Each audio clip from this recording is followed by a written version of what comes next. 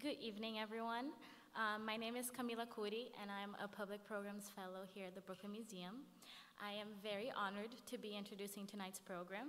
As a woman and a Latina myself, I feel very empowered by the presence and the voices of the women with us tonight. Iris Morales, Rosa Clemente, Victoria Barrett, and our moderator, the Brooklyn Museum's very own Director of Education, Adjoa Jones de Almeida. Yes.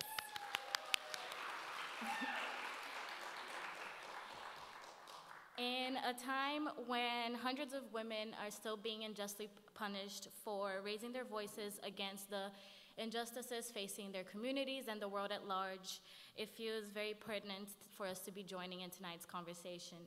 I want to acknowledge the life of a woman in particular, Marielle Franco, who was murdered in Rio de Janeiro in Brazil on March 14th, 2018. She was a politician, she was a human rights activist, and all around an incredible woman. And I just want to say that Marielle, estamos todos presentes. This conversation tonight is presented alongside the new exhibition, Radical Women in Latin American Art, 1960 to 1985. If you haven't seen the show yet, please do not miss it. The museum's open until 10 p.m. tonight, so you get a chance to take a peek. But it's an extensive show, so make sure you come back and take your time to look at the incredible work by all of these Latin American women. Tonight, welcoming to the stage and introducing the speakers are the Brooklyn Museum's very own Alma and Avians from the teen staff. Woo! So without any further ado, I want to welcome to the stage to get the show going. So please. Hi, good afternoon, everyone. My name is Alma Rodriguez. I am a teen council member here at the Brooklyn Museum. Tonight, I have the honor to introduce to you Rosa Clemente. Rosa Clemente is a doctoral student in the W.E.B. Du Bois Department of UMass Amherst and an organizer, political commentator, an independent journalist, and a freedom fighter who has spent her life dedicated to scholar activism. Rosa has fought her way to provide support for the Black and Latinx community through the founding of Know Thyself Productions and the first ever National Hip Hop Political Convention. She's even run for vice president.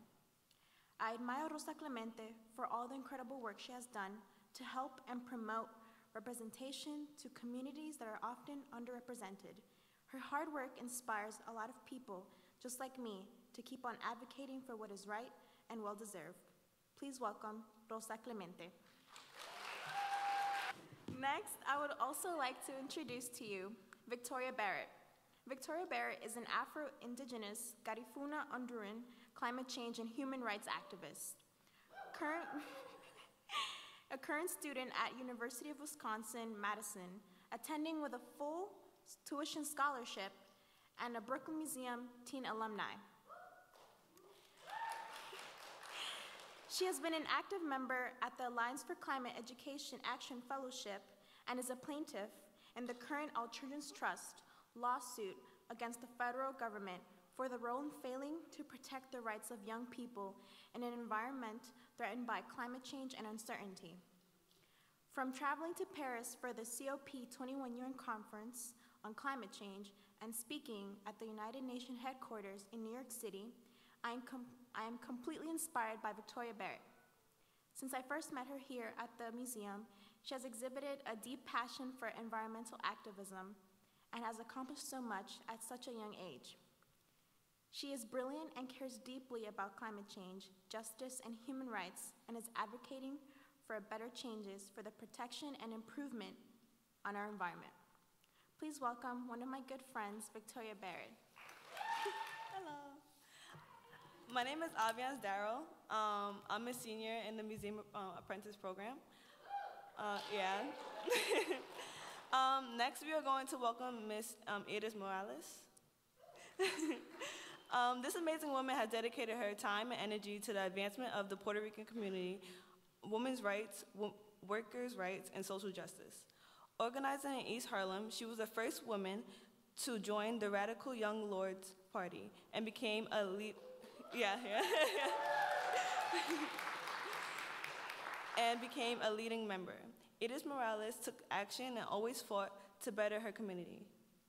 Furthermore, Ms. Morales got her law degree from NYU, and she worked as a drug rehab educator, created youth media organizations, and worked to challenge stereotypical media portrayals of Latinx communities. I feel personally connected with Edith Morales because I too strongly believe in helping people around me the best way possible. Sometimes it takes one person to inspire many. So ladies and gentlemen, here is Edith Morales. Last but not least, I will be welcoming Adjoa Jones de Almeida. If you don't know her, get to know her. Graduating from Brown University, she received a Fulbright scholarship to research community schools and cultural identity in Bahia, Brazil. Moving to Brooklyn in '96, she worked as a high school teacher and helped to create Sister to Sister, a women's collective dedicated to the personal and community power of young women of color. She earned her master's degree from Columbia in international education and, educational development. She co-founded a community-based organization, Diaspora Solidaria, in Brazil. In 2013, she began her work at the Brooklyn Museum as museum educator and now director of education. Anytime I see Adjoa, she has a big smile and gives us such a warm, welcoming energy. Hearing about her strong foundation in academics to help the youth inspires me to one day inspire others just like that. Now please put your hands together for Adjoa. So, hi everyone, welcome. I am so honored, so truly, truly honored to be here with the three of you and to have this opportunity to have a conversation, a public conversation with the three of you and hopefully with all of you as well. The four of us sitting here, one of the things that I've just been reflecting on as I've been preparing for this conversation is how, we represent so many interesting, different perspectives. We represent multiple generations, different cultural traditions, perspectives, approaches to both organizing and to even maybe the idea of art. So I'm excited to bring all of this wisdom, all of these interesting intersections and perspectives into this conversation. Our point of departure for this conversation is the exhibit that was just mentioned in the introduction, which is the exhibition upstairs right now. If you haven't checked it out, please do. You might have to come back because there's a lot to see. And that is Radical Women, Latin American Art from 1960 to 1985. And as was mentioned, it's an exhibit that, it's the first art exhibition to explore the groundbreaking contributions to contemporary art by Latin American and Latina women artists during a period of extraordinary conceptual and aesthetic experimentation. It features 123 artists from 15 countries, and it focuses on their use of the female body for political and social critique and artistic expression. Many works were created under harsh political and social conditions, some due to US intervention in Central and South America, which were compounded by the artists' experiences as women. So many of these artists were working under military regimes and under the continued threat of torture and violence. For me, one of the things that I think is really powerful about this exhibit, and some of the artwork is in a loop behind us right now, is the way in which the exhibit makes this point. It really pushes us to understand how each artist's individual location in her society and her identity within that society pushes her to embrace a radical point of view, both in terms of her politics and in terms of the medium, the artistic mediums that she is exploring, which I think is a really interesting and a powerful kind of combination. So I wanted to begin the conversation by thinking about by hearing from each of you a little bit about this word radical. We see it a lot lately. It pops up everywhere. Everybody's talking about something being radical.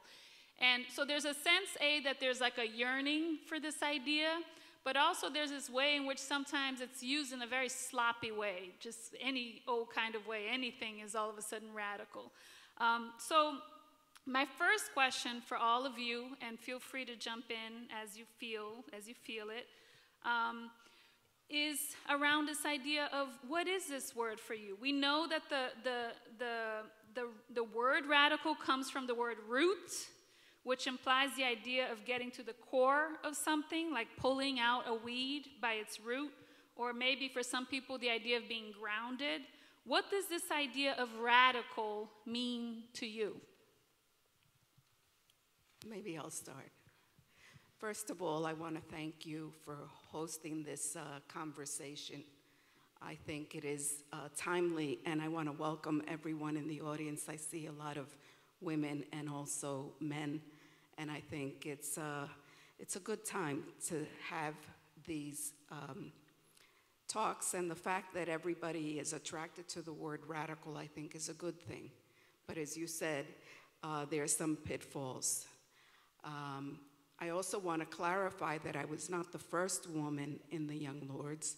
I was among the first, and that's been a frequent mistake that people make, but I don't want to take credit where it's not due. So in terms of radical for me, I think about time and place. And as you suggested, radical is both content and form.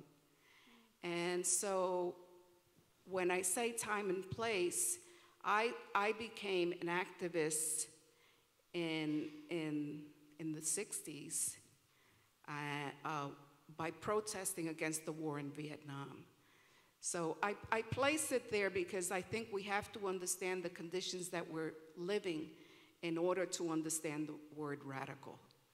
And the conditions will then dictate to us what looks radical and what doesn't.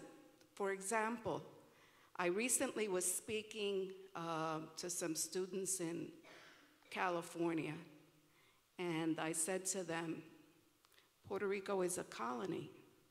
And I said, I'm not saying anything to you that you don't know.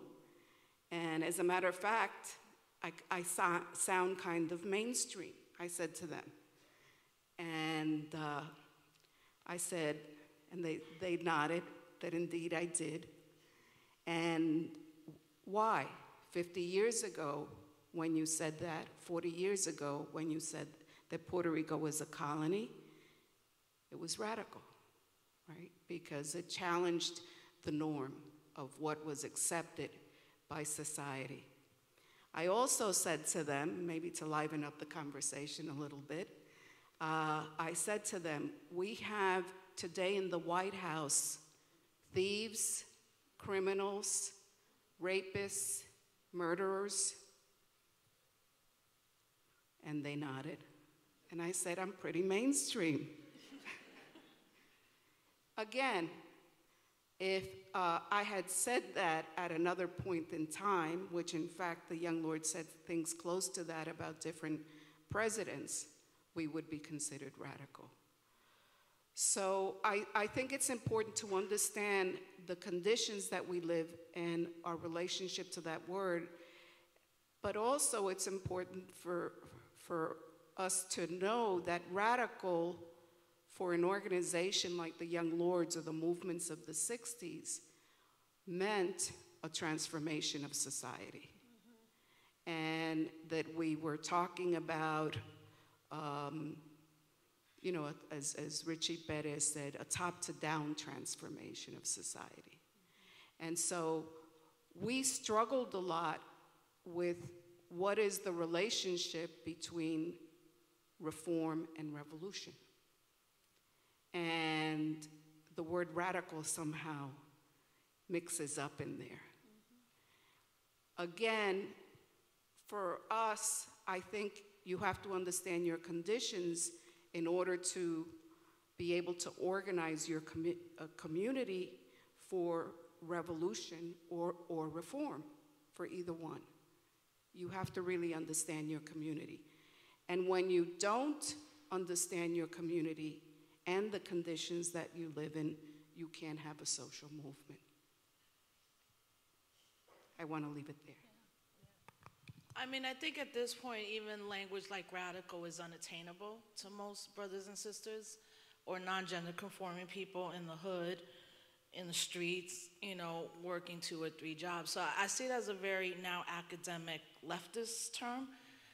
And I mean, I would say we're living in radical times of the xenophobia and white supremacy, but we don't have radical organizations on the left, or I don't even, you know, there's a black left and a white left and a Marxist, Leninist left, and I think none of that is addressing these times. You know, so when Iris said about time and place, the exhibit's from 60 to 85, right? That exhibit is amazing, but there's a complete erasure of blackness. It's visible, but then when you look at who most of the artists are, what they look like, what they might have represented more around addressing class conditions and the condition of the woman, as opposed to maybe like a global black liberation ideology or radical imagination, like how you had said earlier that Robin Kelly has talked about. So if I think of radical, that's what we need to be. Like, what is a black radical imagination that envisions a complete new system of living and how we live as a people, as a global black people? So I think a lot of terms now can be trendy and are very academic-y, and they can be in journals and panels, which is critically important, because I think when you're seeing a country go towards fascism, that discourse and debate and the sharing of ideas is the most critical thing we could be doing now. But on top of that, we need to be building like true organizations and institutions that are addressing the material conditions of our people. So I see that now as a, you know, how are we as organizers? I don't use the term activists to describe myself. Activists are people who can maybe donate or sign a petition or might show up at something. Organizers, we learn to become leaders and what failure looks like in a movement, what a win looks like in a movement. So I think all these things are necessary if we're going to move towards a radical revisioning of what the world should be about. And I think that's what we need now, like radical visionaries. Yeah. Yeah, I would say when I think of the definition of the word radical, or what I see it used to describe, a lot of the times it's used to explain people or movements that are outside of the box of what general society considers normal or average or typical. And when people outside of that start fighting for their own necessities is when it's usually depicted as radical, instead of considering the fact that, you know, when black people are fighting for their liberation, instead of it being considered radical, that's people fighting for their necessities, for their humanity, for their existence. And I think that there's a lot of erasure of that. You know, people turn it into policies and laws and things that exist in a more tangible way and take it away from the actual emotion of what creates this radicalness is coming from pure human necessity and survival. And in a lot of situations, that's what the main runner is, and that's what's mainly motivating people, and no one's considering that. And a lot of movements are considered radical until maybe the typical middle-aged white liberal picks up on it, and then all of a sudden it's mainstream. I think you could talk about black students who forever have been fighting against gun violence in their schools and in their regular day-to-day life, and as soon as a different type of person picks up on it, all of a sudden it's less radical and more mainstream and more able to access it. And usually once those people co-opt it, you're forgetting actual things that the community was fighting for in the first place. Like, for example, I think of how radical it could be considered that students for years, black students for years, have been fighting against having school safety resource officers in their schools, And then all of a sudden, when we look at gun violence in a different context, or maybe in a white context, white students are talking about having extra police officers in schools, something that doesn't even scratch the surface of what gun violence is to a black person, but seems to embody how we can protect young people from gun violence for a white person. So that's really interesting, because then you're also bringing up this idea of the gaze, right? Depending on who's doing the looking, for those people over there saying that, that's radical, right? Mm-hmm. Yeah. So, I mean, Rosa, you touched on this idea, and I know, Iris, we've talked about this a little bit also. You know, we're here in Art Museum, and there's, and we think a lot about what this thing is that we call art. I think this museum has been more open than others to opening up a little bit that concept beyond just something that you put on the wall, although of course we have lots of things on the wall here also. But you know, both Robin Kelly, Angela Davis, many folks talk about this idea of the black radical imagination, and how essential it is to help us imagine liberation. This idea that if we're not just going to be reacting to oppression and reacting to it by, you know, fighting against it. I mean, that's important. We need to do that. But then how do we also practice this imagination muscle so that we can even think of something else instead of constantly just being defined by the thing that we're fighting against?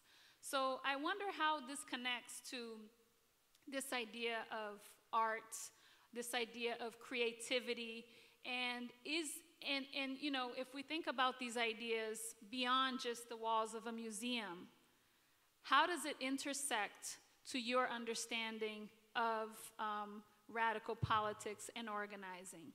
The idea of creativity, the idea of art, the idea of culture, that realm of things. How does this connect to the work that you do on the ground and to how you understand organizing? To be an organizer, you have to be creative and you have to be innovative. Again, I was thinking of something that happened recently, and then I'll talk more specific, more generally or more theoretically about it, but I was supposed to make a presentation at a church recently, earlier this week. I think I've lost track of time. And there was a young organizer, 23-year-old organizer, who had put the whole event together, and it was supposed to be an exchange with some young environmental justice activists, even though you don't like the word.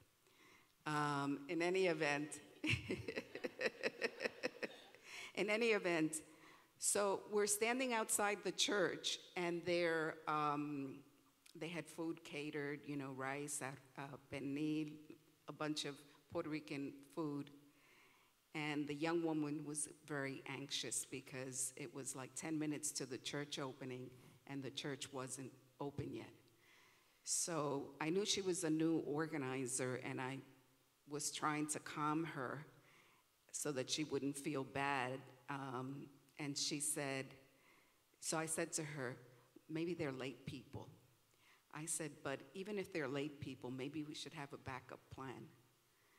And across the way was a museum with a big, wide, open space and a section for children to play in the park.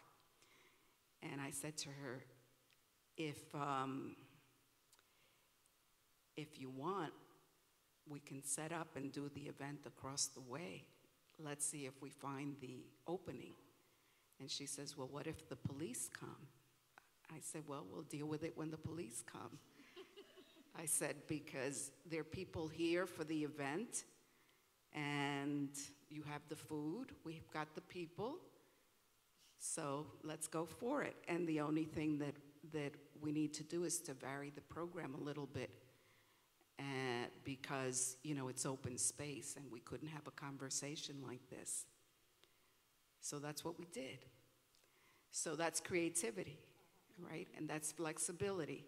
and people accepted it. And I welcomed everyone, and I said, organizers and activists have to be flexible and have to be creative, and that's what we did.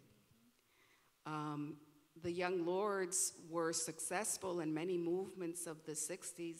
If you look at the Black Panther Party, our success was based in creativity. And whether it was the taking over of a hospital or taking over of a TB truck, and I've often said that some of these actions were performance art.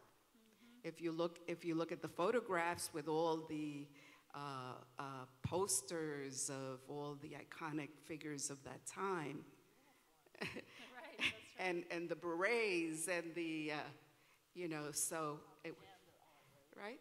Performance art. Yeah. So, and the people loved it because it's a way of communicating, and creativity is about communicating and reaching the soul of people. That's really what art is about. It's about reaching the soul of people and having people think about things differently. And that whole era was creative because we went against the official story. The official story that said we were inferior, we were nobodies, we were just supposed to be workhorses, spics and niggers. That's what we were. And we flipped it. And we say we're Black and we proud, right? And we changed the way we dressed. We changed the way we spoke. We thought about values in a different way, what was important to us. We taught ourselves our history, and that was innovative and that was artistic. And we spawned creative movements. We informed each other. The people that were on the front lines doing the so-called political work informed the people that were so-called the artistic work, which is really a Western division, right? Because everything around us is art. And sometimes something can be artistic or it can be functional. So the role of creativity and art is very integral to organizing and to art. Yeah, I think that question is interesting, especially because part of what we do is tell the truth, or we have to, even when it's uncomfortable. So we're in the Brooklyn Museum. There's been controversy, right? The truth is that, it's not only the controversy of Brooklyn being completely gentrified, in 10 years there'll be hardly any Black or brown people in Brooklyn, New York, and that's the truth. And so-called white allies, which I hate, or white accomplices, are gonna have to come to the realization that they've created this mess. And they're reaping and enjoying the benefits of it. And now their go-to model is calling the police anytime they feel uncomfortable. That's happening everywhere. But the Brooklyn Museum and the controversy around who gets hired to curate what essentially comes down to these we think that at this point these institutions have let us be part of their institution, that we've progressed. And to me, until we no longer as Black and brown people see ourselves through the white lens and a white gaze as Toni Morrison, then we're not progressing. And part of it is that what we have is not enough, because now we're a people that had consistently now for over 100 years, 150 years in this American failure of a project, have been in this mode of survival. We've never been allowed to thrive. So what would it mean for all these institutions to finally just let Black people lead them where they need to go? If the majority of the world is Black, then why aren't the majority of our institutions from top to bottom run by Black people, run by Black and brown women, run by non-gender conforming, queer folks, all the folks that have already been marginalized, but yet we still keep giving chances to white mediocrity? White people could do whatever and still within 3 years ascend to run something. You're that's crazy. Just on the level of That's you affirmative have to action. have some knowledge At least put 5 years in the game before you get promoted, you know, to run things that are gonna literally impact the imagination of young people, right? Now, that's not to say that the majority of the people working here at the Brooklyn Museum were like, really, that's what it's going to, like we told y'all, like there's like 20,000 people that are Black and Latino with MFAs and been doing and curating and all this. What makes then, you know, what is that? I mean, that's the essence of white supremacy and how it controls anything and everything in that way. So I think one of the things is we always have to acknowledge that, and we have to be very clear with young folks, because then young people feel let down. And that's why in the last 5 to 7 years, you've seen a new wave of what Black and brown organizing looks like, young people challenging gender norms and questioning certain things and saying, you know, what does this leadership look like?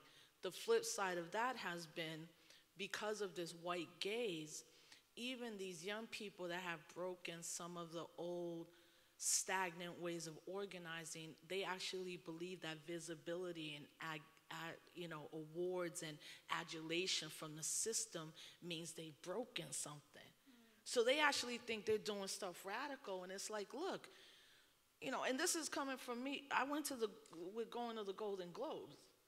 But it was crazy the amount of people the next day that were like, oh, you got money now? Like, you making a move? I'm like, what are you talking about? The stuff that we're still talking about on that red carpet is not getting us invited the next day. Though the couple times you're in a magazine and all that, that's just visibility. That's not power.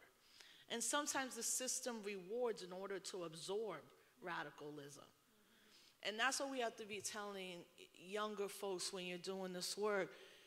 The ego, don't get caught up. What does language mean? How does it translate? What are you doing that's actually shifting the power paradigm? Are we still creating the same things in a hierarchical sense instead of vertical organizing or using democratic principles or pushing past these old lenses? Or too many of my generation and younger generations have this romanticism about the 60s and the 70s without understanding that the minute that the Black Panther Party for Self-Defense or the Black Liberation Army, the Young Lords Party or Los Machateros, first, these were paramilitary organizations. They were not civil rights organizations. They weren't petitioning the courts to change conditions. They were doing it. Because they also were paramilitary organizations, the state literally put its entire weight of the government amongst them. So when J. Edgar Hoover says that the Black Panther Party for Self-Defense is the greatest internal security threat to the United States of America, the second organization was not even an organization, it was the Puerto Rican independence movement that they targeted. So anybody working, and why? Because we're a colony, but what does it mean? And militarily, all of this stuff. Like, young people have to understand that a lot of what happened between the 60s and 1985 was a purposeful destruction of movements that were radical. So if we're gonna move into that radical phase, we have to start with truth-telling, and then we have to prepare for the weight of the United States government coming at us. Because that's how they've always operated. And that was in secret. In 2018, there's no secret. There's no secret to who they're targeting with these ICE raids. There's no secret to what Muslims they might want banned. There's no secret to who they're incarcerating. There's no secret now that last week the FBI had to admit that it's been surveilling so-called Black Lives Matter activists, over 580 that they have yet to name because they redacted. But eventually you'll find out. So the FBI for 3 years, started under Barack Obama, has been surveilling 585 Black Lives Matter activists. 7 connected to Black Lives Matter in the last year have been murdered or died mysteriously. Like, this is real. And I don't say all of that to scare young people. What I'm saying is that then begins at least to have younger people who are doing this work not only to, like Richie would always tell us, to up the ante. Richie Perez would always be like, you think what you're doing is radical, get to the next level. And what that means, I think it also is going to require a psychological shift of how we think and who we're doing the work for. Yeah. You know, I think it's psychological, a lot of this right now. Yeah. Yeah. And again, that connects to the idea of like where the imagination and working the imagination, why that's not just fluff on the side, how that's actually essential. Victoria, you want to jump in there? Yeah, definitely when I'm thinking about art and activist movements, so a lot of what I think about goes to the fact that art is a really good way for people who don't necessarily have the coded language and the academic language to talk about their movements could represent their feelings. Art is a way to portray raw emotion and raw feelings, and I think especially when you're talking about experience and this idea of experience, we have to consider that people's lived experiences are like a qualification. People's existences are a qualification. Being a black woman in America makes you qualified to, you know, talk about topics that deal with black women in America, and you don't necessarily need to have a PhD in African American and gender studies to be able to talk about the experience of being a black woman in America. And, you know, I think about, you know, going to college and everything and going to school, a lot of that is so that a lot of the reason that people of color strive to get into these institutions is so that we could access this guarded, coded academic language that Western society has told us is necessary in order to be successful in today's world and today's necessity and what's going on today. And then you need a piece of paper to prove that you've got those words and you have that language to do that. And art is a great way because communication, like language communication, word communication is flawed. There's not always a perfect way to portray what you're saying or what you're feeling in a way that people understand. And I think that art puts a lot of the ability and capability into people's hands to be able to portray whatever they're feeling and whatever their experiences are and however they're existing in the world in a way that could impact people, because we've seen that words aren't enough, and especially if you don't have access to the type of words that people consider elite. Like I think of the environmental movement. A lot of the environmental movement has always been dominated by white students who go to private schools that go to Ivy League institutions because they have that academic language to talk about how complex climate change is, but they don't have that experience of living in a flood zone because you're black, or having poisoned water because you're black, or like understanding these concepts of environmental racism and environmental justice, because that's not their lived experience. They want to talk about the academics of it, and they want to talk about why it's ethically unfair, but they could just talk to somebody who's actually experienced that ethical unfairness, or look at the art that somebody's created out of that unfairness and have a way better picture of what's going on. Wow. Yeah, so it's also about epistemology, like what do we consider our ways of knowing, and what are valid ways of knowing, and kind of blowing that up, right, to include more ways of knowing as legitimate. Yeah. Okay.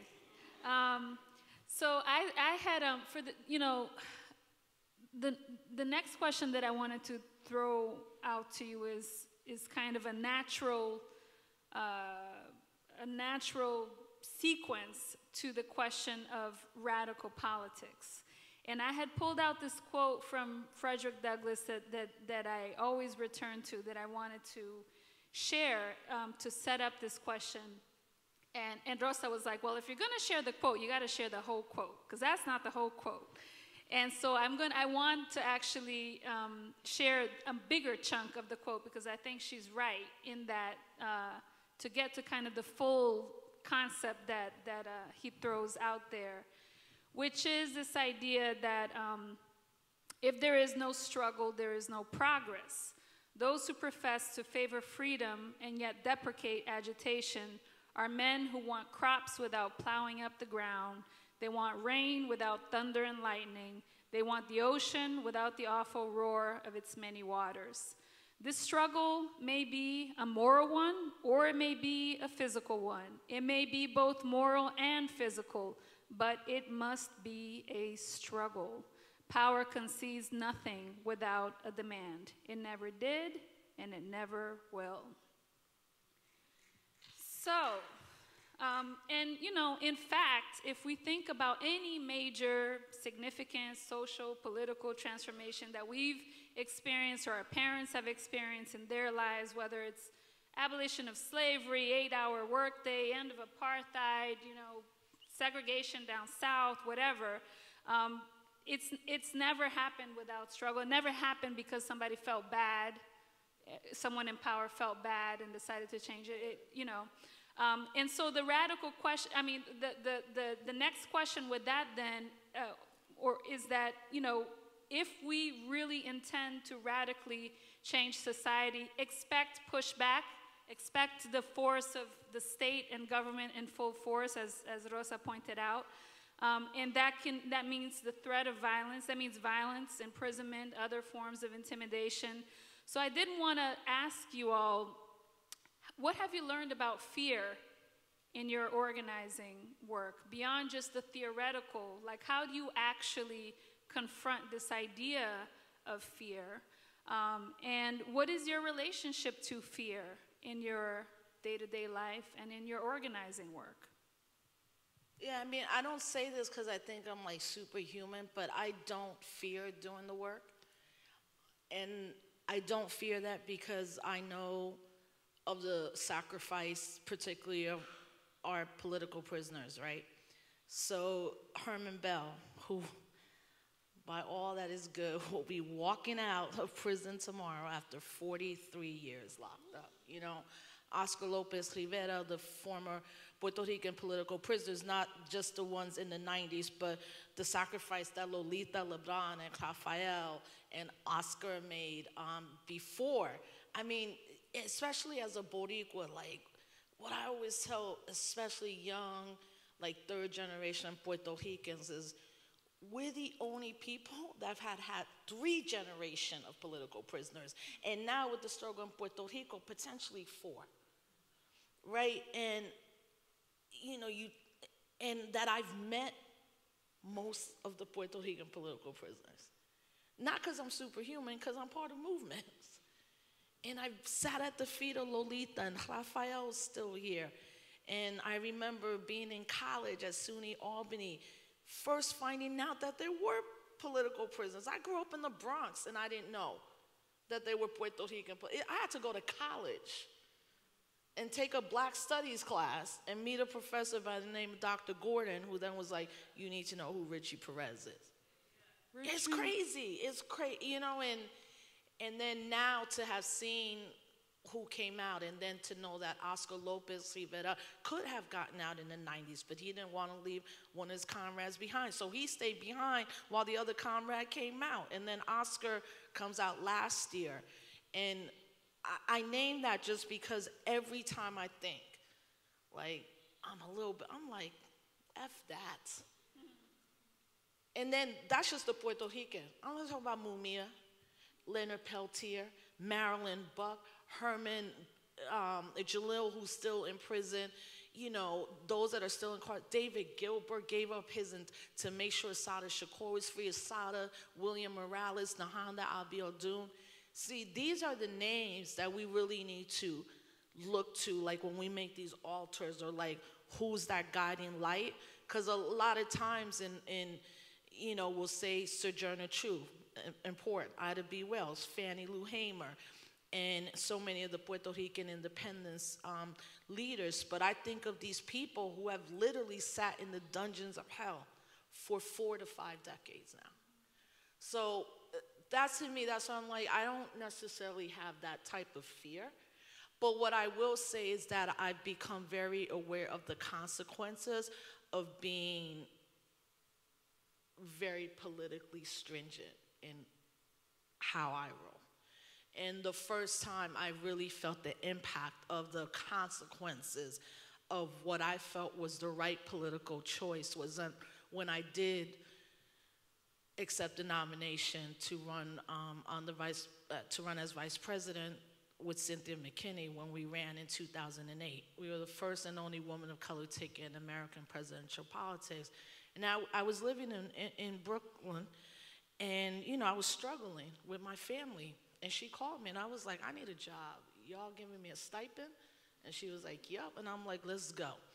And the other reason too was because I had been one of the co-founders of the National Hip Hop Political Convention. My great mentor, Richie Perez, had passed by now.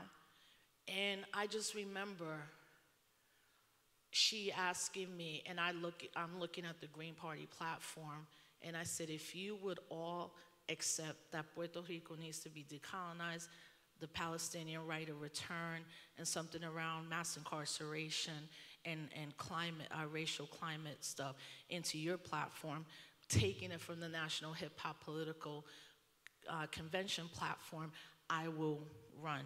And they accepted that in a meeting around the platform. All that being said, we were nominated. And I really thought that my comrades, people that I had gone to jail with, been in rooms with, been in organizations, founded organizations with, and I mean my comrades, my peer group, my hip hop generation, I just automatically assumed people would be like, yo, Rosa's running, she's running on a hip hop political platform, let's go. And that didn't happen. I have friends that called, well, former friends, or they weren't really ever comrades, that day called me and said my life was ruined, and I've never heard from them since. For almost 2 years, me and Cynthia could not work. Like, imagine anybody else running for vice president or whatever and not being able to find a job. And I remember I was all down, depressed. I'm living in the Bronx. I'm like, my husband's formerly incarcerated. I'm like, I can't believe I have these degrees, this debt. I did all this and all of this. And Pam Africa, I don't know if you all know who Pam Africa is, from the Move family, called me. And she said, I know something's wrong. She's like, but remember, in this game of politics and a revolution, it's a long-distance struggle, and consistency is the name of the game. You're going to get through this. What do you want to do? I said, I want to go get my PhD. She said, apply. And the next year, I was in my PhD program. I say that because I think especially for young women of color, like politics in general is one of the most treacherous games. After that is the academy. Try being a woman of color finishing your PhD. And the amount of men around you who you thought should be your brothers don't want to see you succeed. And I had to deal with a lot of, I had to let go of a lot of romanticism and being naive. I didn't have to let go of my politics. I just knew that now you're this age, you have a daughter, you've made choices, you're going to have to always deal with the consequences of your choices. And then how are you going to get through that financially? How are you going to get through that to the next level? How are you going to make sure that what you believe in, even if everybody's leaving you to the side, is in line with what your ancestors and your elders have taught you, and actually what history employs? And I know I took a little time with this answer because I often see too many young women of color by the time they're like 28, like, I'm done with the movement. And I'm like, what are you talking about? You don't need self-care. You don't need a massage right now. Like, what are you talking about? You want self-care after being 3 months as an organizer? Try being now Fannie Lou or Harriet, being like, I'm going to keep going back. Let's go. You know, more people would have been free. Try spending 40 years in jail. You got to have, part of this work too requires that you have to be tough. There are times where you're just like, I have to shut all this down. This is not about me liking you and wanting to go to the bar with you later or dance with you at the next gala. This is about, like, are we comrades? Do you have my back when it's bad? Can I talk to you when my mental health is not doing good, or my physical health? What does it mean to have comrades say to you, no, you're doing too much now. Now you're killing yourself. We don't need martyrs in all this. It took me, I'm telling you, from about 2008 till I would say about 2014, that 6-year period, I experienced so much growth, you know, and if I had at one moment been like, I'm done. It was hard. It was a 10-year thing. I'm good. I'm going to go this way. I wouldn't be where I am, and, you know, I wouldn't be definitely modeling for my daughter what unfortunately my mom could not model for me, not because of her fault, just because she didn't have access to what I have had access to, which is our history of resistance and our movements as a people, you know. So, sorry it took a little long. No, I mean, I think what's so especially powerful for young what you... sisters, I hope that they understand that, you know. And I think part of what you are lifting up too is that, you know, when we talk about violence and pushback, and it's not just about, you know, the threat of death and being put in jail, although it's that too, but it's much broader and deeper than that. You know, it's all the ways that that we need to survive in living under systemic oppression, which is all, you know. So thank you for that, because I think it opens up to, in a much broader way, what it means to resist and what it means to be strategic when we're dealing and trying to survive under these systems. Yeah, my response is going to make me seem really soft. But basically, what I think I've learned a lot about fear, especially being in college now and doing that much more big picture thinking that I guess college is known for, is that, you know, I used to think about how I would answer in interviews, especially being a young climate activist and climate being a topic that is literally about like the continued existence of our planet and the human race. I get asked a lot, you know, are you afraid? How do you deal with your fear?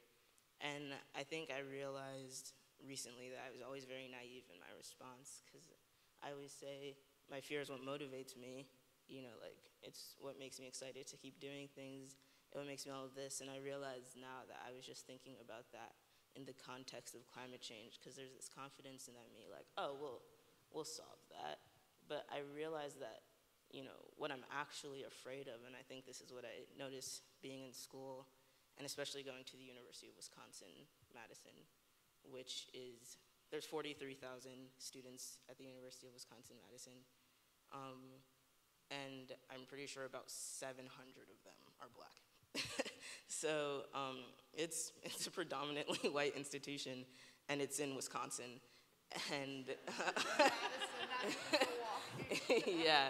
And it's in Madison, which we were talking about earlier, has its own other layer of complexity, because Madison is a liberal bastion, and it's the capital city, and you know, it's always been known for being really radical with its students and everything like that. But I think what I'm realizing in like seeing all these people around me and like leaving the city and leaving my small private school and like realizing how many types of people exist and how many various opinions exist.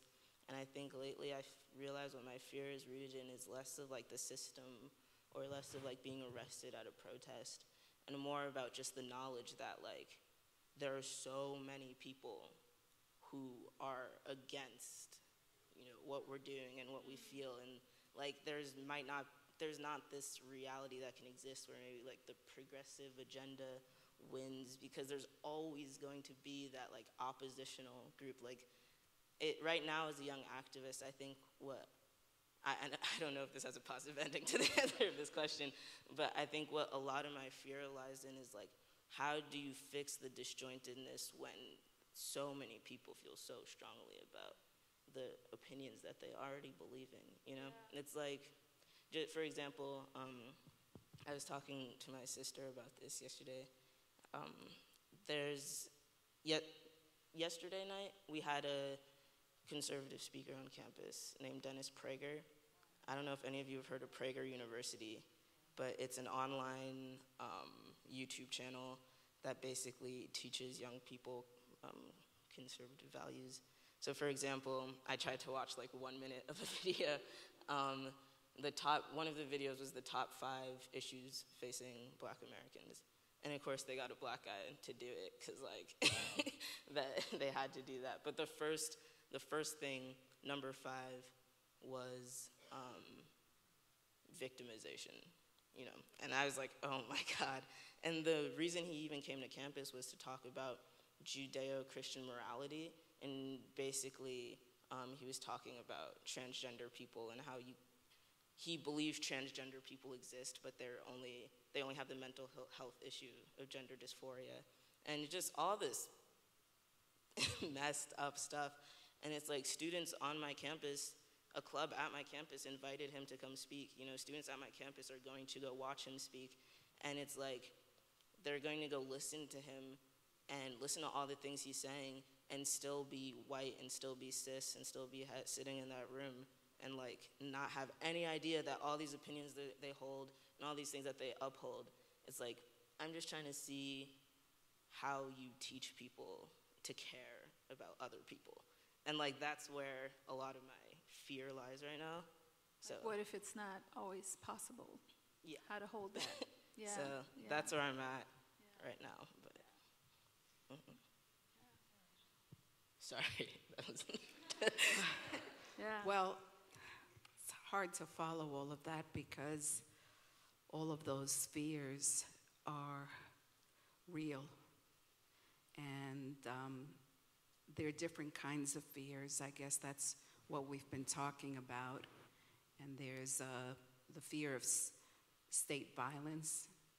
And then there's the individual fear that we may have within our community even, that we face violence when we walk certain places, and that reflects the oppression of our communities and our internalized colonized mentality where we take out on each other, and so there's that fear.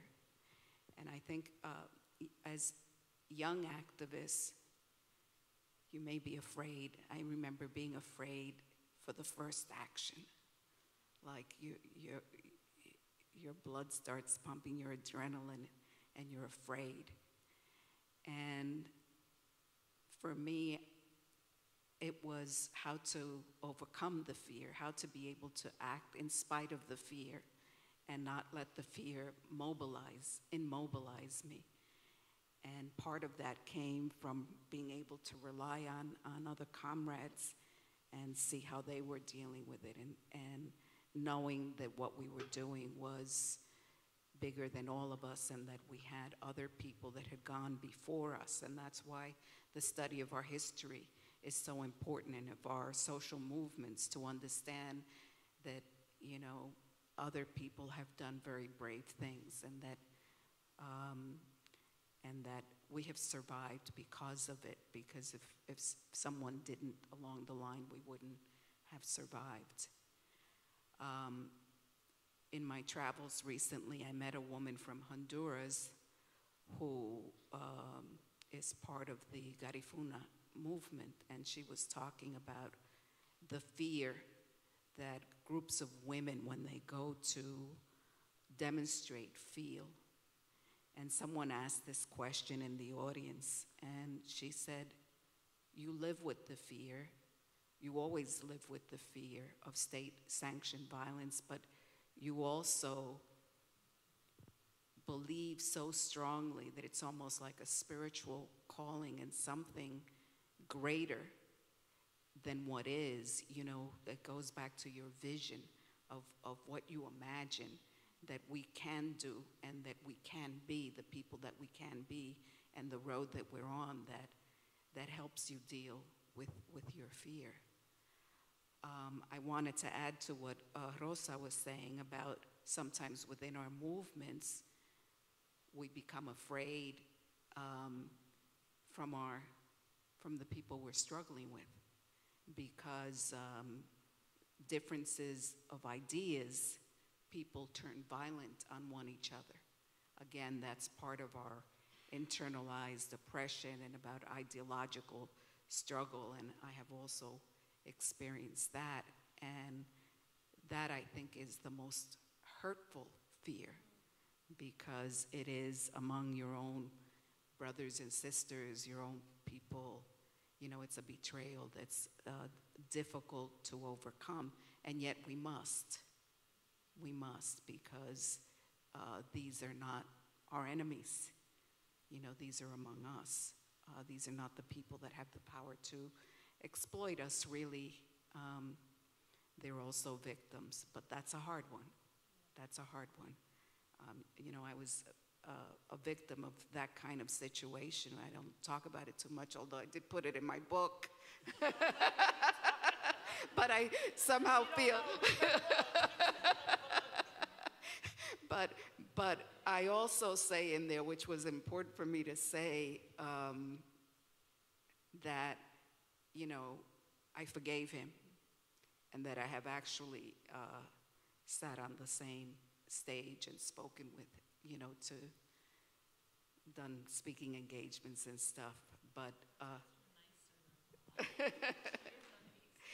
no, I think it's because, you know, I have this deep belief that that we can create a society and that we can,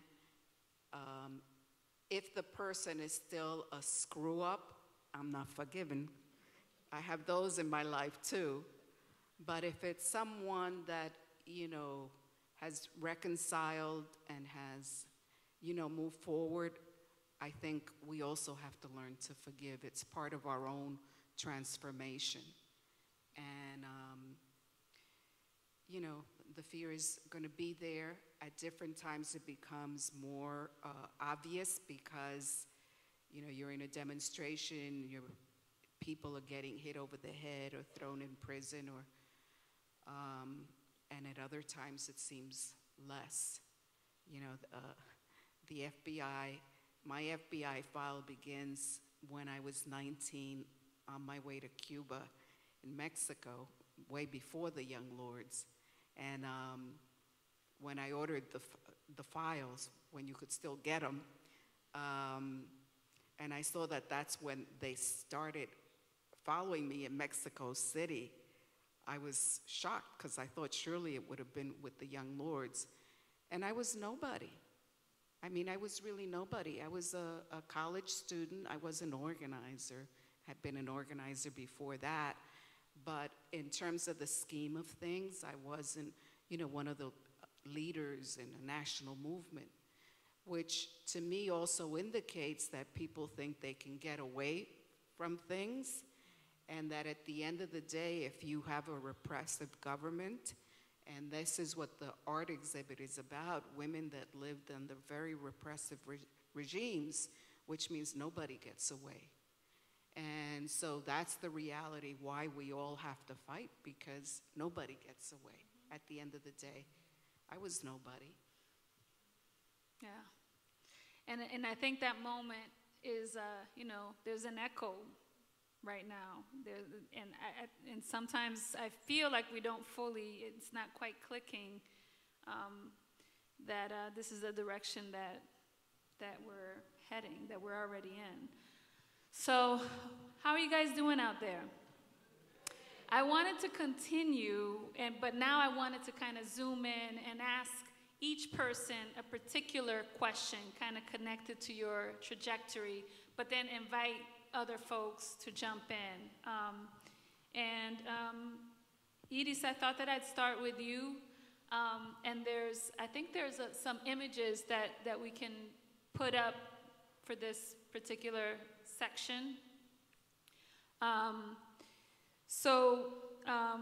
Edith, as has come up now a couple of times, and I'm sure a lot of folks know this, but from 1969 to 1975, you were a member of the radical Nuyorican Puerto Rican organization known as the Young Lords Party. And yeah. And there's some images in the background, specifically of the women in the Young Lords Party, just so that people have a visual, a sense of who was there on the ground, who were Edith's comrades at that time. And some of the roles that you had during that time period included being Deputy Minister of Education and co-founder of the Women's Caucus and Women's Union, among other roles. The Young Lords Party was inspired by the Black Panther Party and had a 13-point program and platform that, as I understand it, went through a couple different iterations. And I have actually the platform here, and maybe I'll just read quickly the headings of the 13 points. And this is the original version, not the final version. We'll talk about that in a minute. So number 1, we want self-determination for Puerto Ricans, liberation for the island and inside the United States. We want self-determination for all Latinos. We want liberation of all third world people. We are revolutionary nationalists and oppose racism. We want community control of our institutions and land. We want a true education of our Creole culture and Spanish language. We oppose capitalists and alliances with traitors. We oppose the American military. We want freedom for all political prisoners. We want equality for women. Machismo must be revolutionary, not oppressive. We fight anti-communism with international unity. We believe armed self-defense and armed struggle are the only means to liberation. We want a socialist society. So I wanted to ask the question, how did your participation in the party inform and nurture your commitment to radical politics? And also, how did you see the understanding of radical politics or revolutionary politics shift and evolve during your time within the party? And also for yourself, as you moved out of the party and joined other movements and other struggles, how has your own understanding of radical revolutionary politics perhaps evolved or shifted or grown or stayed the same? That's a whole lot of questions. I know. It's a whole lot of questions folded into one. So I'll start first that the 13-point program changed. Basically, I still believe in the 13-point program. And if you look at the Women's Union 12-point program, I believe in that one. There were a couple of things that changed. One was the Creole one. That was changed to talk about Taino and African heritage and culture, which was an important change. And the other, of course, was the revolutionary machismo, which everybody knows about because we said, you know, the program was written by 2 men, and we said, you know, you can't, there's no such thing as revolutionary machismo. Exactly. So we were clear about that, but it took us about a year to change the program because they were like stuck to it, and so then we talked about the revolution within the revolution. The organization changed over time. Well, let me say that before I was in the Young Lords, I already believed that the U.S. government and a capitalist system was not beneficial for poor people. Remember, I had already traveled to Cuba, and so I was very influenced by socialism and the Cuban Revolution. But the fact that I really wanted to go to Cuba also had to do with my developing political consciousness, which I always say started because I grew up poor. And so if you grow up poor, you understand poverty, you understand class. And if you grow up poor and you grow up in black and you grow up in a family that can't speak English and you become the go-between, the translator you get, I always say, that's the way I got to know the institutions. So I got to know, you know, the disdain with which the hospitals treated us, the emergency room, and the schools when they would scold my mother for not speaking English. And so, you know, I became political, the lived experience, as you mentioned earlier. And so by the time I got in the Young Lords, I was already that's why I joined the Young Lords, right? And I was part of I felt I was part of a worldwide movement, which we were, because it wasn't just the Young Lords and the Black Panthers, but it was an international movement, and people all over the world were fighting colonialism, and were fighting for freedom and justice. And so I saw myself as part of that, and I continue to see myself as part of that. But conditions changed. One of the things that I say to young people is that sometimes you're in the middle of history and you don't see what you're in the middle of. And so we were at a point in the latter point, two things that happened, but I'll talk about the second one first. We were in a moment when neoliberalism was taking hold, when everything was being privatized, when factories were moving out of the United States and the cities were being decimated and people didn't have jobs.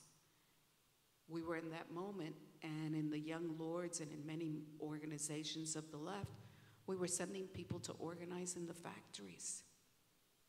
We failed to understand the moment that we were in. And that often happens when you're involved in revolutionary struggle. So that created demoralization for an entire movement, because we felt like we failed, and people went off in different directions.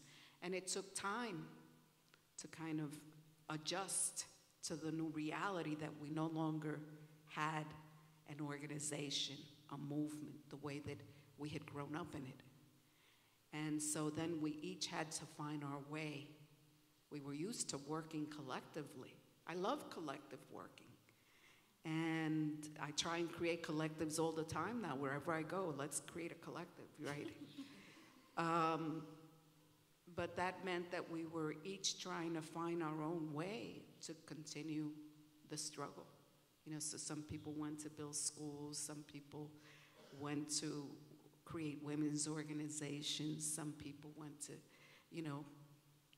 I went to do all of the above, created schools for young people.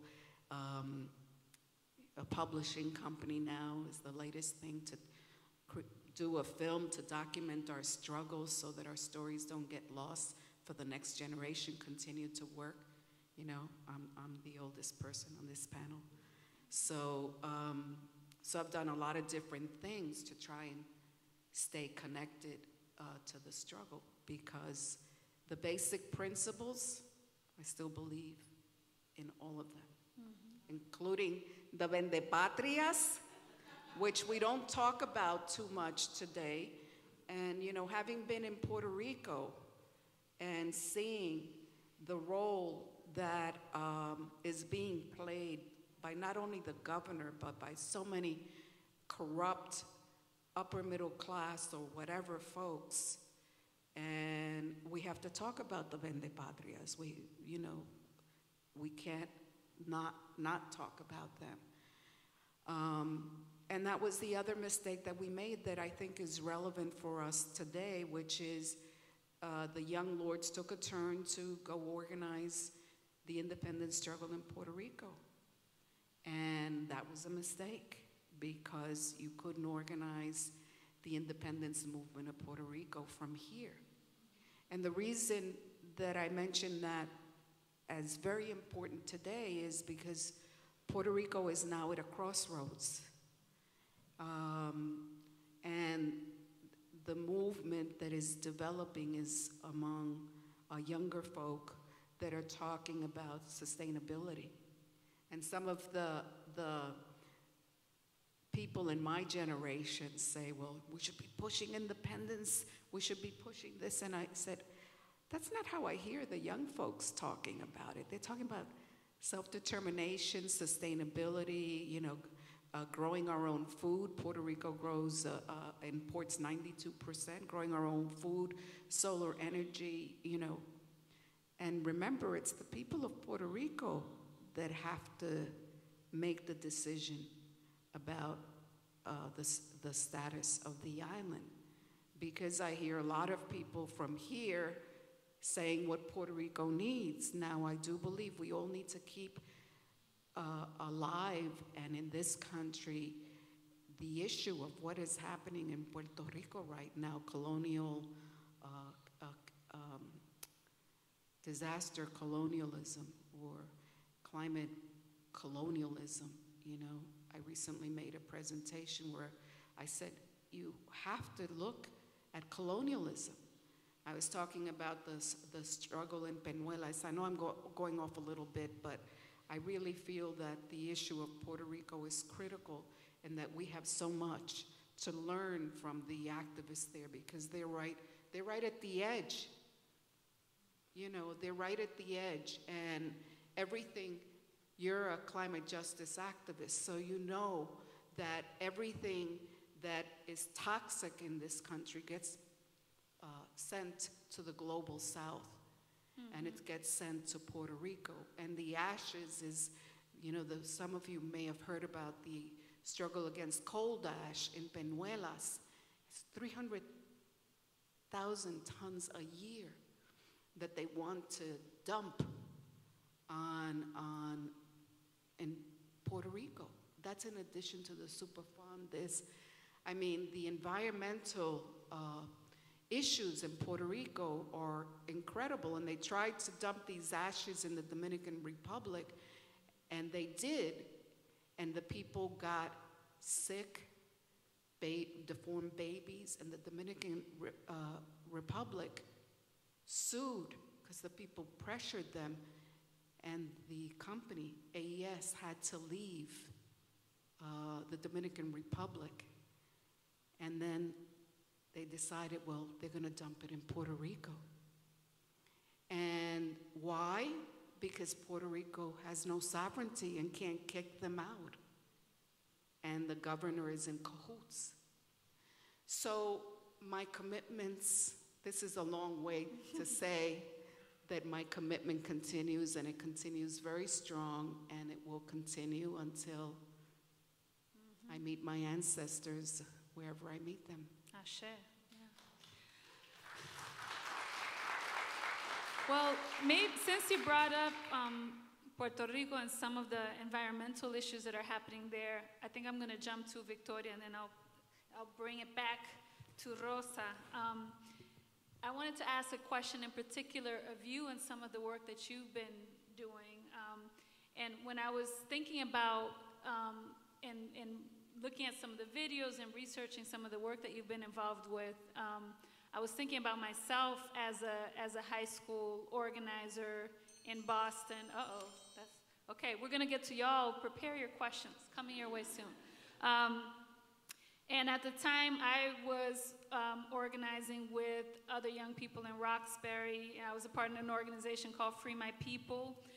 But one of the things in our thing was we were really focused on the anti-apartheid movement and connecting it to the segregation and history of busing in Boston, and kind of seeing the similarities there. But there was none of us really in my circle of folks that I saw really talking or even thinking about the environment. And I think that for a lot of young people that were organizers, at least that I was around, we all kind of, and I think you talked about this, we all associated that like, oh, that's something that white people do. They're the ones that they care about animals and the environment, and but that's like not at all, you know, related to you know, real issues that people deal with or something. That was kind of how we thought about it. And you know, one of the things that's been really inspiring for me is to see what up-and-coming organizers, youth organizers, the ways in which there's a generation of folks that are bringing in so many different aspects of identity and of thinking of the world in general, and kind of connecting those dots. And so I wanted to talk with you a little bit about, in particular, the federal lawsuit that you participated in, which was filed by 21 young Americans between the ages of 10 and 21. and on behalf of future generations against the United States government, several of its executive branches, including President Donald Trump and former President Barack Obama. And the plaintiffs allege that through the United States government's affirmative actions that cause climate change, that it has in fact violated the youngest generation's constitutional rights to life, liberty, and property, as well as failed to protect essential public trust resources. It's an unprecedented lawsuit, and some articles I've read, there's a lot of kind of legal experts that refer to it as a radical lawsuit. And one of the things that has struck me is that your reaction that I've read and have heard about has been that, okay, maybe, but really the reason why I've done it is because it's necessary. So I wonder if you could talk with us a little bit about why is it necessary for communities of color, young people of color in particular, to address climate change as a social justice issue? Yeah, so I'm going to start with talking about maybe your experience as a young activist and not seeing a lot of youth of color considering environmentalism as an issue of theirs is because I will be the first to admit that the environmental movement has always and still does have a huge problem with accessibility. And I think that lies in a lot of places. Like I was talking before, it lies in the fact that climate change is a scientific, human perpetuated phenomenon. And there's a lot of academic encoded language that goes into talking about it. And I even think about the idea of veganism a lot. I've heard environmental activists say things like, you can't be an environmental activist, you can't care about the environment and not be a vegan, things like that.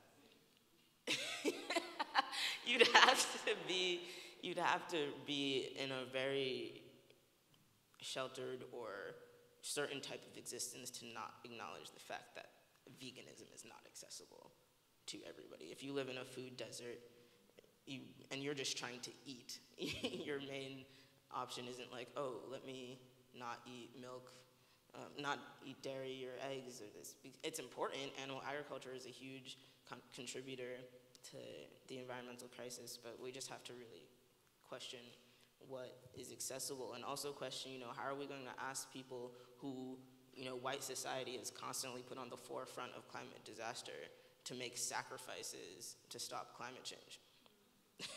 Okay, so it's like, I think a lot of what's important when it comes to people of color being in the environmental movement is what I was talking about before with talking about experience as something that makes you qualified. It's not necessarily tangible, and you can't necessarily give somebody a degree for an experience, but that just has just as much worth. And it's just as important when you're talking about these conversations about climate change, because white college students could get into rooms and talk about how terrible climate change is and how environmental racism works and how all these things work, but if they don't have somebody in the room who has the experience of being a marginalized identity, then it doesn't really mean anything. And I think it also does have a lot to do with self-determination. The fact that young people of color are, like I was saying before, constantly put on the front lines of climate disaster, and there's so much evidence of environmental racism in the way that we zone public housing and where people of color typically live that shows that, a lot of white power and a lot of the government has known for a while about the environmental crisis and known for a while about the effects it's going to have. And they've not only ignored it to reverse it, but instead put people that they don't care about in the front lines of all its damage while pretending that they have no idea. Oh, who caused that? You did. So it's like, it's really important that we're getting the representation of people who actually know what's going on in the arena and actually understand what's happening. And I think even expanding it past youth of color in the United States, because as we know, climate change is an issue that happens all over the world. I always try to think about it like, how do we and now I'm asking questions instead of answering this one, but like, how do we engage young people who, and this applies to the United States too, but I think specifically about Honduras, where my family is from, and just the way my mom's talked to me about climate change impacting Honduras and the direct impact that it especially has on Garifuna people. So that's another example of environmental racism, because the darkest skinned people in the country are the ones who are getting so heavily impacted by climate change, because they make their whole living off of fishing and being a coastal community. And, you know, and this is an issue that's impacting their day-to-day, their livelihoods, that's impacting where their houses are. But how can you ask people to be very engaged in an issue like climate change when their day-to-day is trying to survive in the global south country in which they're living in? And how can you ask them to do that when countries like the United States are the main reason that they're even having these environmental degradations? Honduras provides like a very small percent of the carbon in the atmosphere compared to the United States, but the people that we're seeing being impacted by it, the people that we're seeing in the news that are getting hit by hurricanes and whose lands are being flooded and they can't live there anymore, they're all brown faces. So there's no way that white people can be the face of a movement that is impacting people of color, because there's not at all the same context and not at all the same urgency. You could care, but it's not the same idea. And so you really need to have people who have that quality and that qualification of lived experience, actual existence of being a person who every day sees that their government or whoever should be held accountable doesn't feel like being held, doesn't feel like caring about them. And those people need to be the ones who are doing what they can and really controlling the movement in any way they can. So.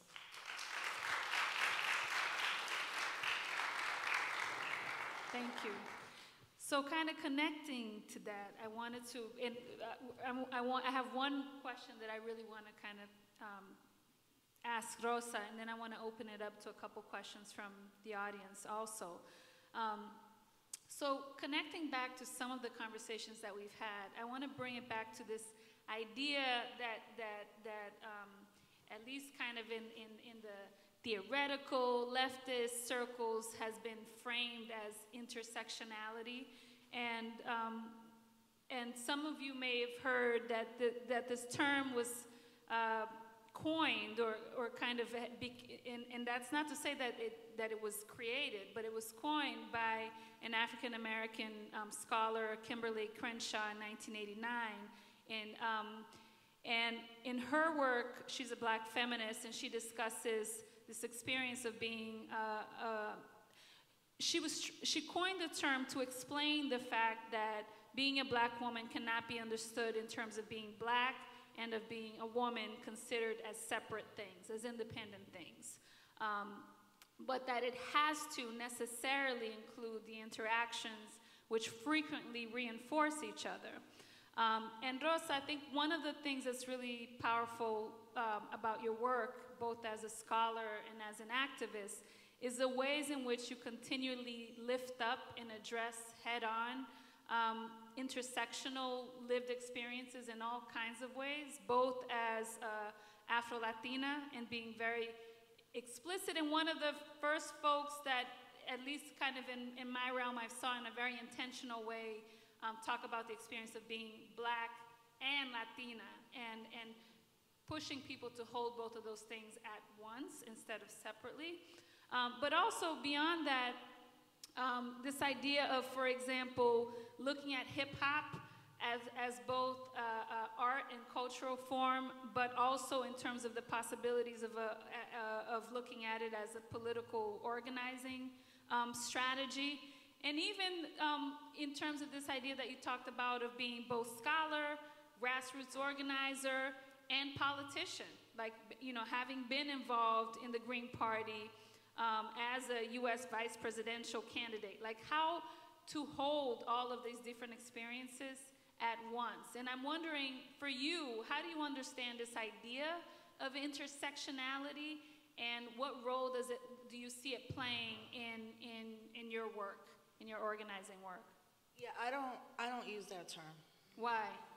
So first, Kimberly Crenshaw is a mentor of mine. And when Kimberly Crenshaw coined intersectionality, it was to censor black women and also look at what she called critical race theory in the law. So I think now it's super trendy, and it means that everything is of equal necessity, and I don't believe that. I'm not saying it's not important what Kimberly has done. I'm saying that now it's been so watered down that now even white men are talking about intersectionality. Y'all don't need to talk about that. The whole world's about y'all anyway. And even I don't say I'm black and Latina. I say I'm a black Puerto Rican. There's no and in between. None of this comes because I came to this realization. It was going to college, being exposed to the work of Arturo Schomburg, then meeting Dr. Maita Morena Vega, beginning to even hear at that time what people were saying were African descendants and what it meant to be Afro-Boricua, and never hearing those, and then beginning to understand that Puerto Rico was obvious. It should be obvious, but in doing a lot of my research on the Young Lords Party, when I was doing my master's at Cornell University, I did my thesis on the Young Lords Party. And in 1996, there was only one other work out there academically, and that was also the same time period that Edie's had made Pa'lante Siempre Pa'lante, which to this day is the only documented documentary on the Young Lords Party, which is actually highly problematic. Because you made that in 1996, and it's 22 years later, and we have so many movies on, which is fantastic, whether the Panther Party or this era of Black Power, and there's still only one on the, and I think it's important because all of this has framed my political, the way I view myself and my politics. Right, the Young Lords raised up race, right? But that's the lineage of a Schomburg. So I'm more, if anything, ideologically in the academy, I would say I'm a black and a Puerto Rican nationalist. I'm in Pan-Africanness. And so when I say I'm a black Puerto Rican, it's because Puerto Ricans are not a race. And I don't like the word Latina. I don't like the word Latino. I don't really like the word Latinas. What does it mean? Why was it created? It was created so that we could have another frame of reference outside of Hispanic, but it still falls within that Latin American context, and particularly for Puerto Ricans, because we're colonial subjects, it made me really understand why particularly Puerto Ricans and African Americans have always worked side by side with each other, even though there was a framing of a narrative that always talks about how black and Latino or black and brown people are against each other and all this kind of madness. So, with that said, and me identifying as a black Puerto Rican woman, I don't get upset if somebody's like, you're Latina, you're Afro-Boricua, African. I don't get caught up in language and that and get upset. And I also don't try to ever force someone to change how they identify. I think it's a very personal thing. For me, I feel like it literally, my identity has been life-saving in times where I've been depressed and down and confused and wanting to be out the movement and stuff, and I kind of always just will go back to history and read Schomburg and read, about the Young Lords and the Black Liberation Army and all of that being said. I mean, growing up in the Bronx, I grew up in the Bronx in the 70s, so, I'm a hip-hop baby. And for a long time, I believe that my generation, those of us born after 1969, the hip-hop generation as coined by Bakari Katawana, were going to use hip-hop to move us towards liberation. And again, I was naive and not understanding that the rap industrial complex has really much destroyed hip-hop culture and co-opted it and corporatized it and branded and marketed it. As well as, it's funny you bring up that because yesterday with all this stuff with Kanye West going on in a Chance the Rapper And I had tweeted Chance the Rapper, and I was like, listen, like, nobody's upset. Like, really, like, hip-hop been let go of Kanye. He's been in that sunken place for a minute. There's a lot of reasons why, and some of us understand that the death of his mother, and there's a lot of pain there. With that said, what I tweeted Chance the Rapper, which then went viral, I didn't even know till this morning, and mad people were hitting me up, was like, we're not, because then Chance's response was, we're not all Democrats. And I said, nobody's talking about political parties. We're talking about this dude siding with a white supremacist, okay? You're putting on a hat. Then you're with Lyle Cohen, who anybody in hip hop that has a political radical voice, that man has tried to destroy. So I just found this like whole thing fascinating to bring hip hop. And I said, listen, if hip hop continues to be hyper masculine, hyper homophobic, hyper transphobic, hyper capitalist, then young people will have to create something new. And a lot of my homies in hip hop were like, how can you say it? Because it's true. Sometimes things don't work anymore. Sometimes language becomes not only stagnated, that the system co-opts it. It's not actually the fault of those of us who created it. I don't think you can safeguard everything. I don't think you can safeguard culture. But what we can do is say, this speaks for me and that doesn't. So when you call me Hispanic, this is from the welfare poets, when you call me Hispanic, all my purity seems to vanish. That is not who I be.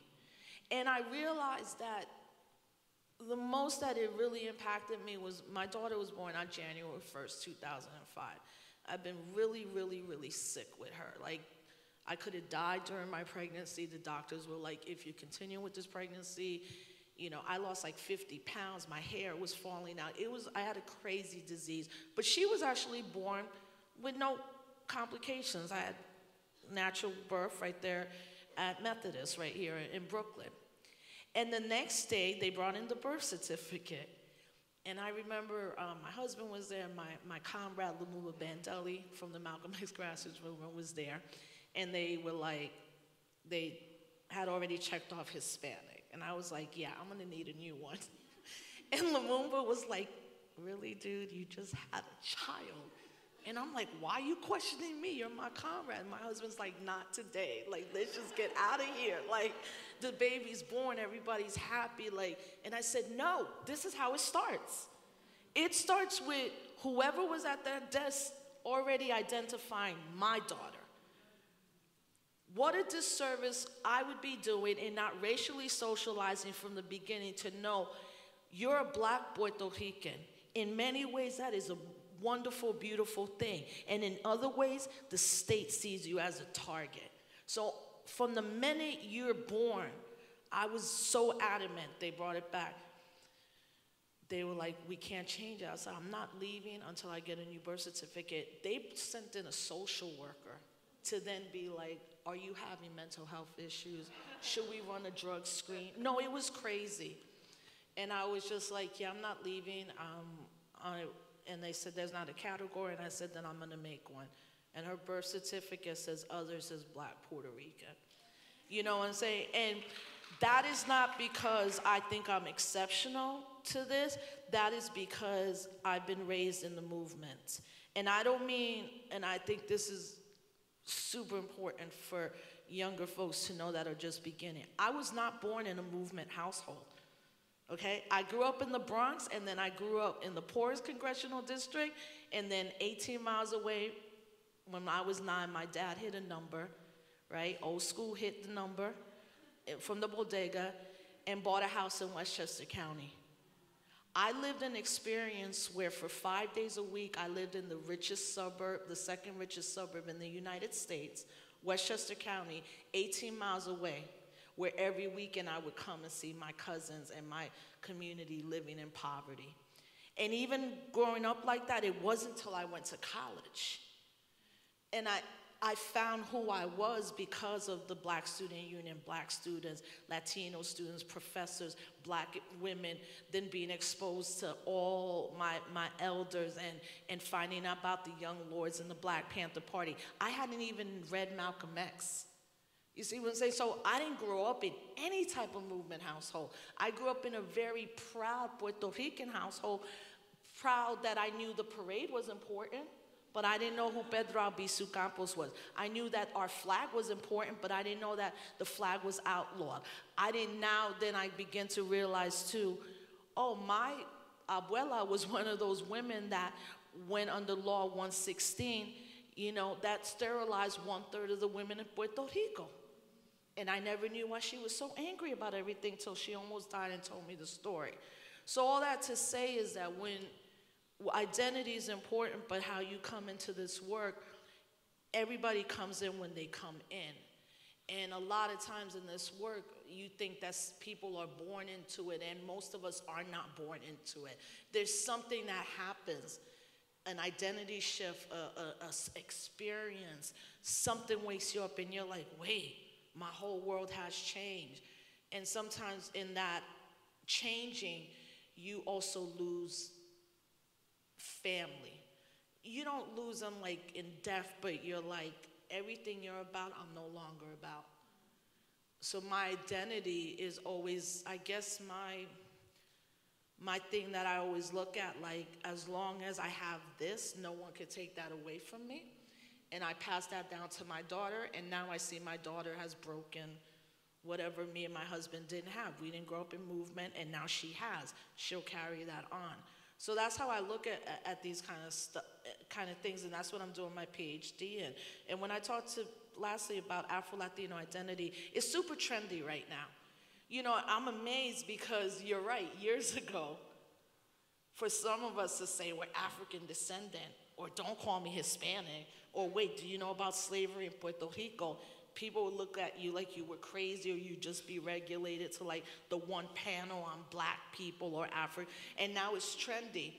But what I caution a lot of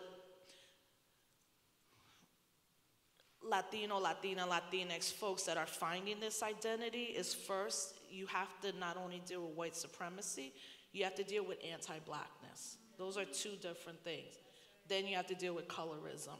That plays out more in Latin American descendant communities, or people from what is known as Latin America. But just because something is trendy doesn't mean there's a politic to it. And most of what we're seeing now around Afro-Latina, Latinx identity has to do with skin color, hair, dancing, and food. But where are the politics of blackness? What does it mean, right, to discuss, let's say, Cardi B, who would never identify as Afro-Latin? She's like, I'm just Dominican from the Bronx, which is fine. She's not denying who she is.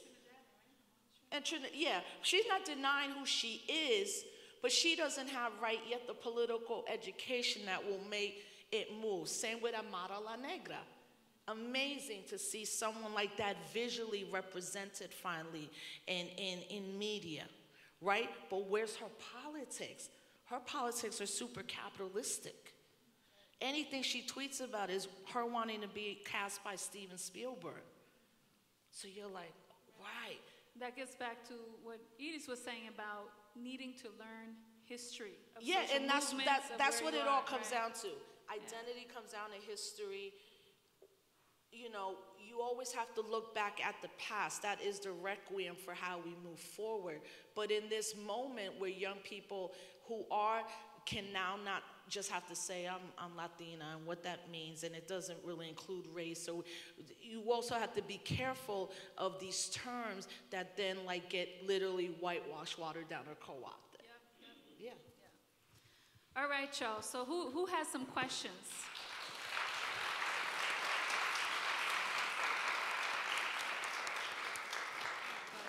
It's 9 o'clock. Wow. I was like, we have 2 hours, Edie. So she was like, that's what you think. Well, I don't know. I don't see anybody kicking us out. Maybe we can take a couple questions, 2. Yeah, over here? Yeah. Oh, there's a mics right there.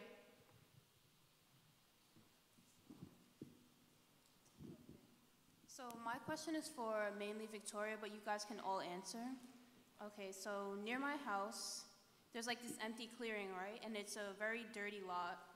And there's like a whole bed frame in the actual lot. That's how dirty it is. But recently I've heard that poor folk like clean streets too, right? Which is definitely the truth. But in my neighborhood, with my neighborhood getting clean, I'm very scared that some people might realize just how beautiful it is when it's clean and might try to come in and take over that. So I'm like conflicted that if I clean it up, then people might come in and try to take up what I did. So, yeah. That's a very real fear, especially in how real estate development is looking in a lot of New York right now. I would say initially what comes to my mind is clean it up and make it yours. So I don't know, I think about the art that we were talking about. This is a very specific idea. I don't know the plausibility of it being executed, but you know, just cleaning it up, but maybe you have a lot of artists in your community, you want to make that lot clear that this is our lot. I don't know what neighborhood you live in, but you know, just make it like this is ours, put some art in there, you know, really show that you own it. You didn't just clean it, but you own it. And you know, put a big sign outside that says clean. Sorry. Put a big sign outside that says cleaned by the people of this neighborhood and not any of you wanderers who stumble in here. And just, you know, really own it is what I would say, because they're really willing to take it away. This reminds me of a conversation that I always have with my daughter, who's 12. She's not here. Okay, I want to talk about her for a minute. And she was born, you know, in our house here in Crown Heights on Kingston Avenue. And you know, she went to a public middle school in another district that is in a very different neighborhood from ours. And we have this ongoing struggle with her at times coming up to myself and her dad and saying things like, you know, I wish we lived in such and such a neighborhood because it's so clean and beautiful there. And why can't it be like that on our street, on our Ave, you know? And of course, like all the questions that myself and her dad was like, what do you mean by that? Why are you saying that? No. But really, on a very fundamental level, it's like, why is it that you know, I recognize that she wants to be in a beautiful place, right? She wants to be in a place that's clean, that's not full of trash, but hasn't yet had the opportunity to understand a systemic analysis that would help her to answer the question, why is it that nobody's picking up the trash with the same kind of frequency in this neighborhood as they are in Carroll Gardens, you know? And so I think part of the question is also, you know, going back, for example, to the examples of the Young Lords and the Black Panthers, where is the environmental organizing that's doing organizing? And I mean, I'm putting myself in that, not to say that someone else has to do that, but around basic things that impact people in very basic ways, like trash, right? Like where is the organizing movement around trash pickup, and where's the equity in that? It's so basic, you know? Sorry, I got really...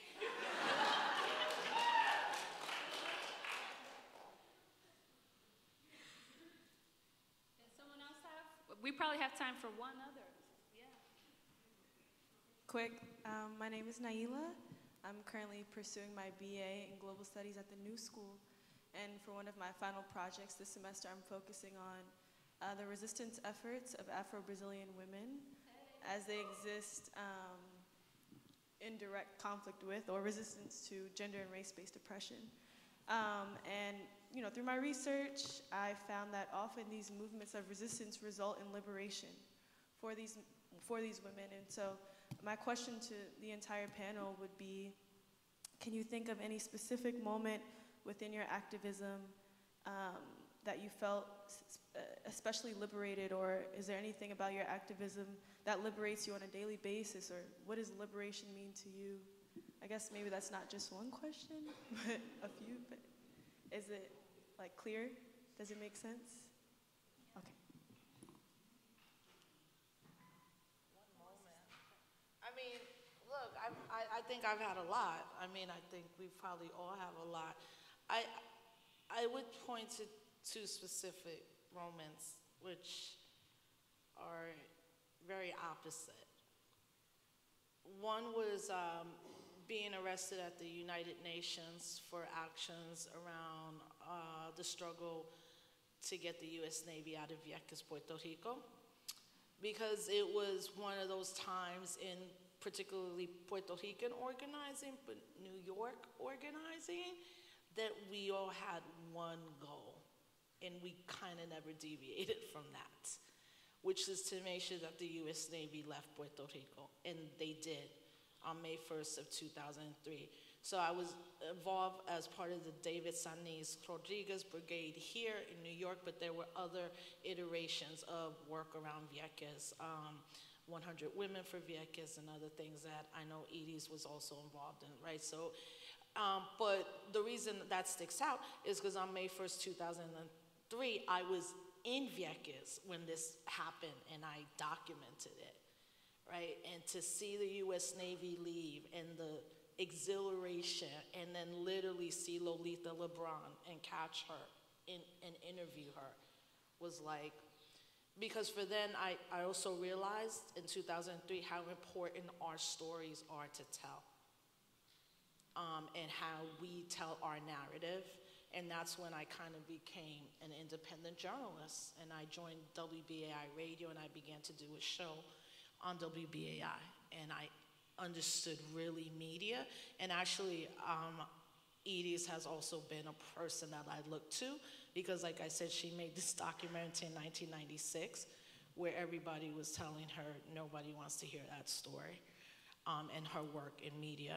And then the second one, which is always the reminder how much the state hates us, is my Ferguson. When I went to Ferguson, I was finishing up my coursework at UMass Amherst for my PhD and getting ready to take a visiting professorship at Cal State LA, and that was the week that Ferguson rebelled.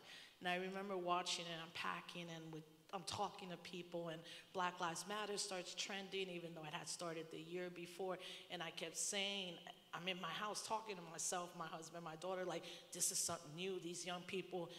And I saw the militarization of the response, and this hip-hop artist, Talib Kweli, called me, and he's like, yo, we need to get down there. And I'm like, we need to go there immediately. This is something different, and we can't just be on the sidelines.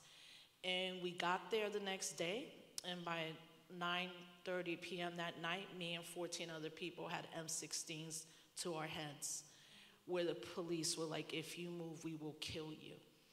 And I remember being there with my hands up, and this young brother was lying down, and he just, just on some human, you're like trying to get up from the situation, and I had to hold him down, and I'm like, don't move. And the cop came closer to us and was like, tell him to stop moving, or I'm gonna shoot him. He put the M16 right to this kid's chest. And when we left that night, I wrote this story, and again, I don't think that experience is actually an exceptional experience. I know too many people that have had that experience when protesting, but these diametric experiences of like seeing victory happen and claiming victory, and then 13 years later feeling like I was gonna die with my comrades for what? Supporting and doing what we're supposed to be doing and fighting back. So I look at those experiences as like, I hold them dear in that way, Well, I'll give you a different type of feeling of victory and liberation, more of an internal one that happens when you're organizing women in particular. And when I entered the Young Lords, the organization was very, very, very sexist because the society was very sexist.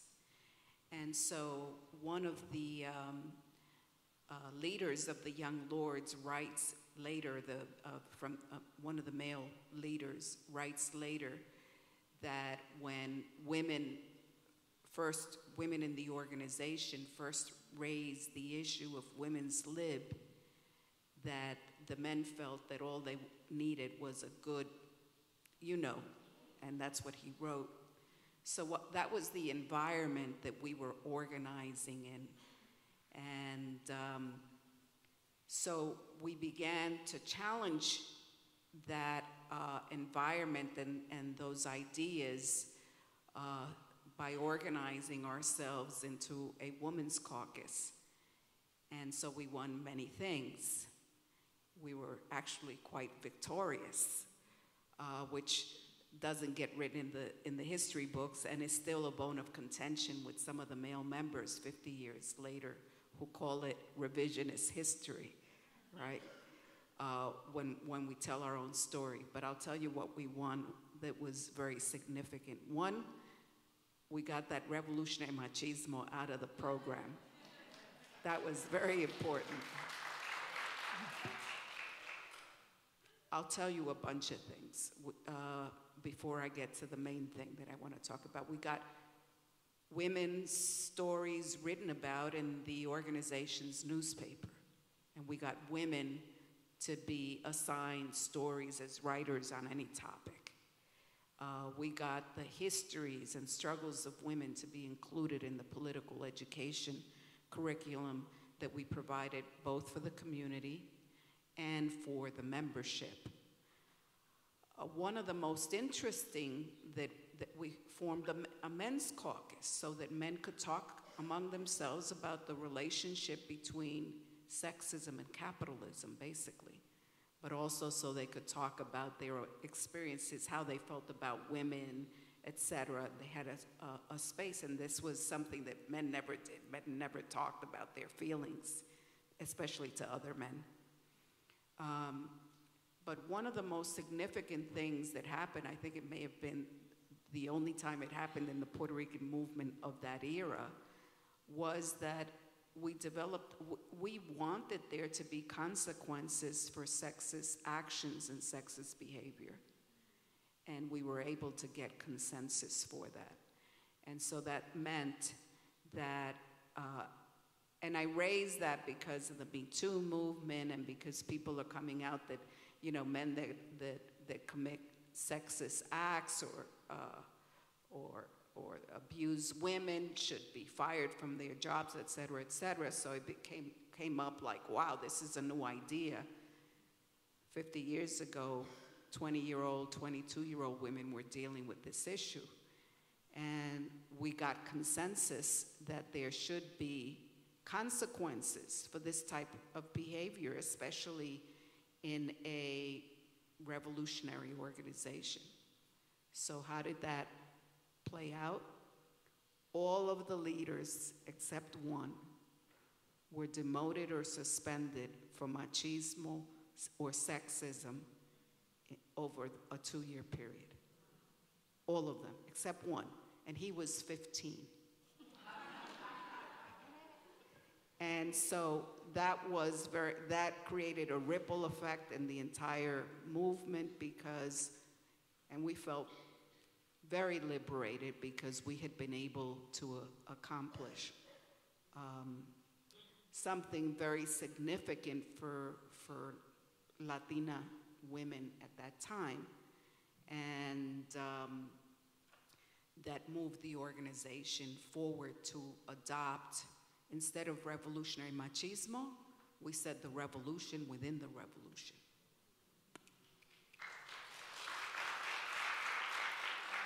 So we are now officially out of time, but Victoria, if you have something brief, no? You're fulfilled with some of the examples given?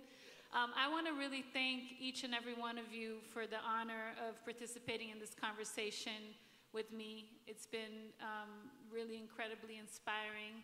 And I want to thank you all for showing up and being a part of this conversation. Thank you. Thank you.